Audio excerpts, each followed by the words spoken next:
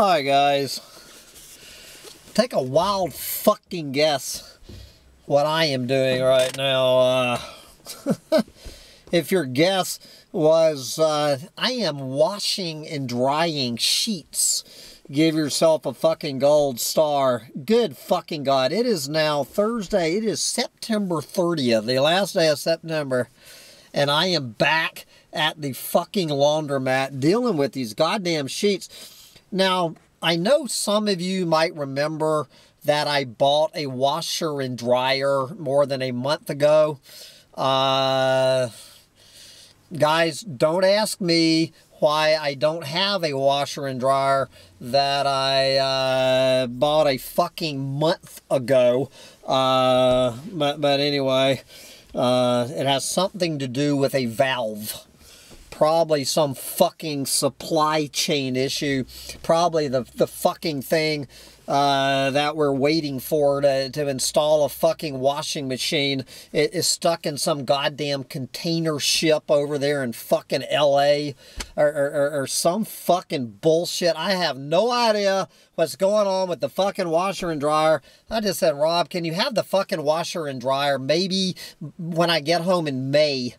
I really thought that I was pretty much done. I now own 7 sets of sheets for the tiny house. 7 fucking sets of sheets, because I went back to fucking Ithaca, you know, a few days ago, and bought, what was it? Did I buy 2 or 3 more? Do I have 7 or 8 sets of sheets?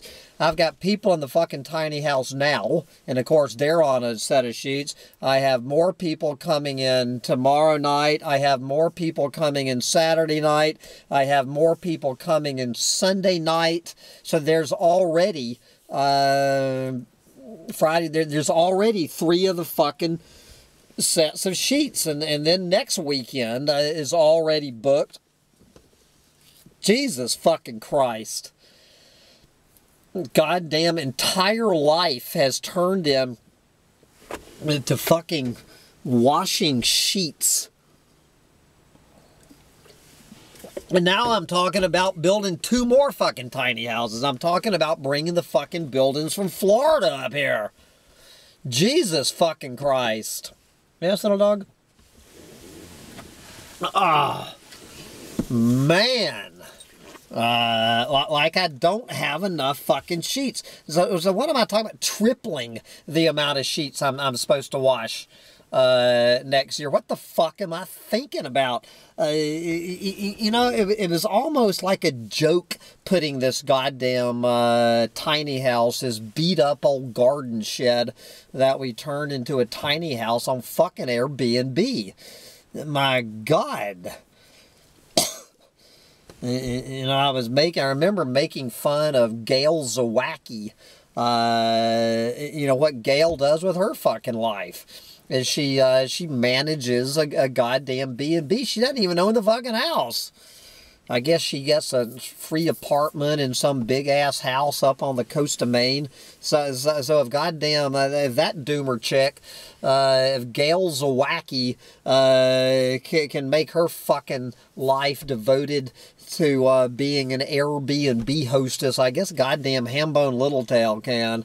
How many more people in the goddamn Doomosphere even, dude, you know, he had the fucking, you know, the number 2 mud hut on fucking Airbnb.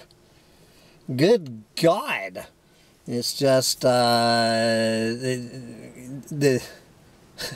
many doomers are Airbnb hosts? And it's just, you know, I was up there today with that motherfucking post hole digger putting my PhD to work up there, you know, digging those fucking holes for the, you know, for the outdoor kitchen I'm gonna bring up from Florida. It is like every fucking song that was coming on my iTunes is like every fucking song was just about the fucking pointlessness, just the fucking futility of it. You know, up there chiseling away at the fucking dirt, thinking about all those fucking bags of concrete I'm going to be dragging up there. For fucking what, Hambone? You know, so you can wash 3 times as many fucking sheets. That you can wash 3 times as many fucking sheets next year. It's just pointless. You know, I just woke up again this morning. It's really hitting home, I think, since my 62nd birthday. Just the absolute fucking, just the pointlessness of existence. I mean, is this what I fucking, is this the goddamn life that I fucking want for myself? To be running around, washing fucking sheets, you know, and it takes a lot of fucking work. You know, you gotta, you know, calling all these people and emailing and dealing with Airbnb support and all of this fucking bullshit. I don't need this shit in my fucking life. And I don't have the goddamn parking for all of these. There's no way to where to fucking park all these people if I build 2 more goddamn tiny houses. I mean, what the fuck am I thinking? So, you know, it's just so I'm up there just chiseling away in the fucking dirt with that goddamn post hole digger, saying, you know, what the fuck would you be doing otherwise, Hambone? These people, and I won't mention anybody's names on here. I just don't get how people sit around and watch fucking YouTubes all day. There's a goddamn limit to it. I mean, how many fucking ways can you hear how fucked we are? We're fucked. I think we all fucking know this by now. How many fucking ways can you say we're fucked? And just hour after hour after hour, we're fucked, we're screwed, we're doomed. Yeah, we fucking get it.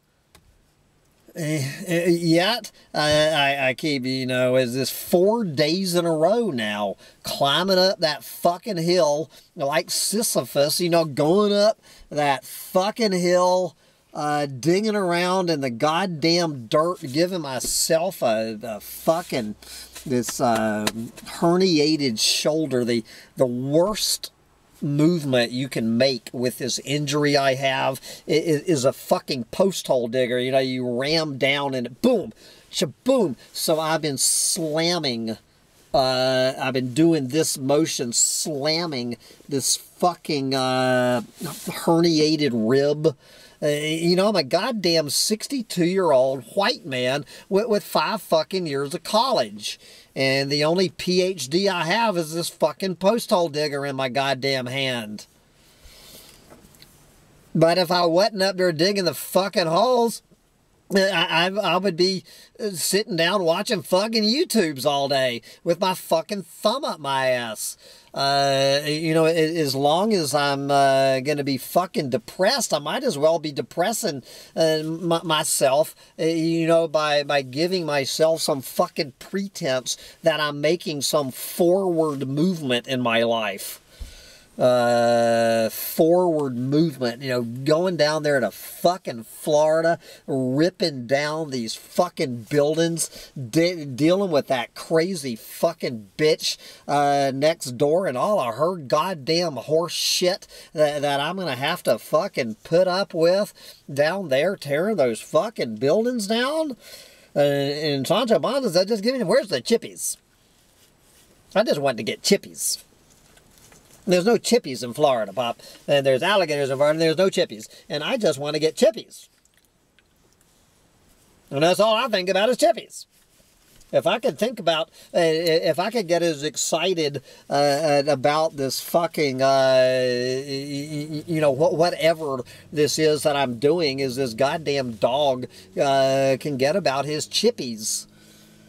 Oh, Jesus. Watching the fucking sheets go round and round and round. I mean, these goddamn sheets are a metaphor for my fucking, you know, just round and round and fucking round.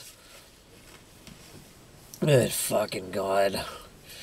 Alright, we got another, I wonder if this one's a doomer chick.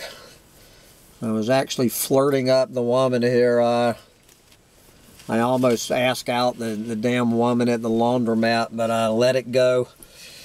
But I did hear from a doomer chick today. A pile of fish. Believe it or not, it looks like Hambone actually is lining up a date with an anti-masker doomer chick on Pile of Fish. Here in my last few weeks here in New York. Oh God, an anti-masker doomer chick.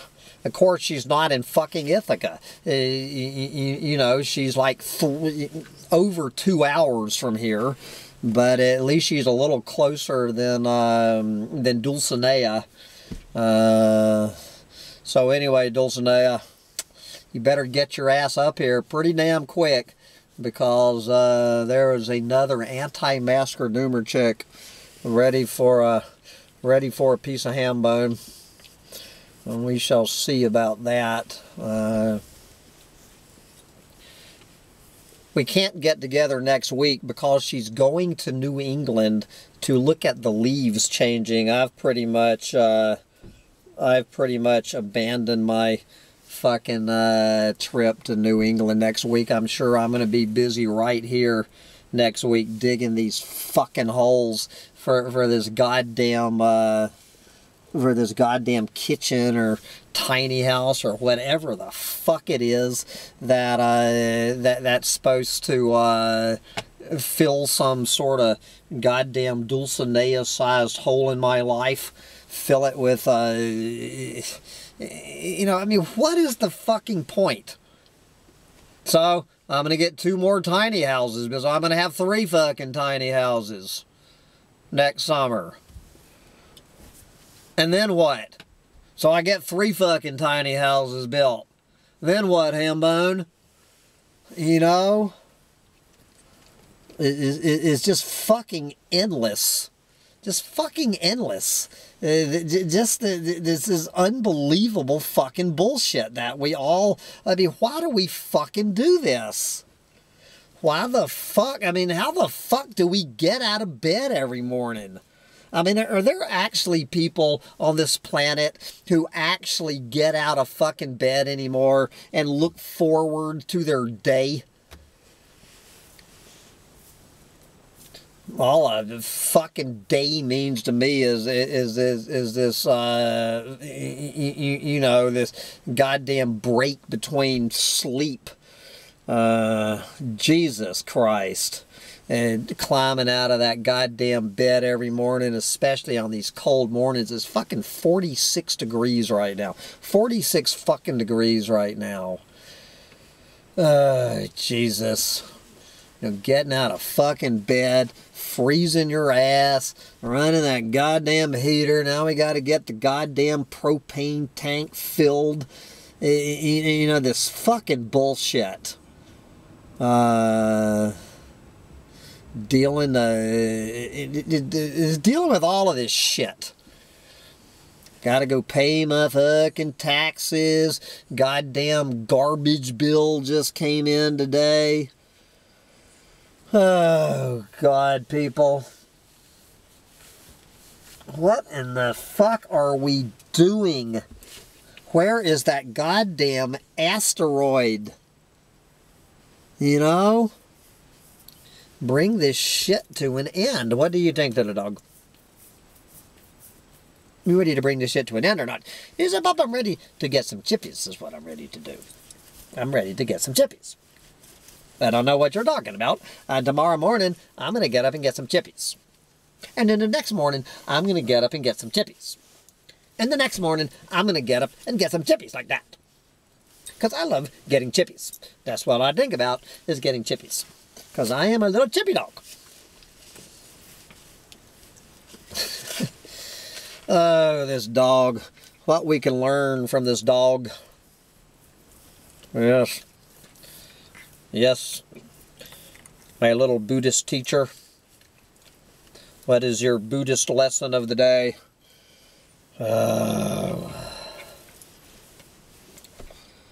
Chop wood, carry water, dig post holes, and wash sheets.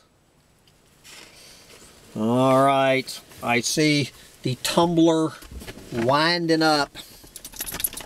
Bye, guys.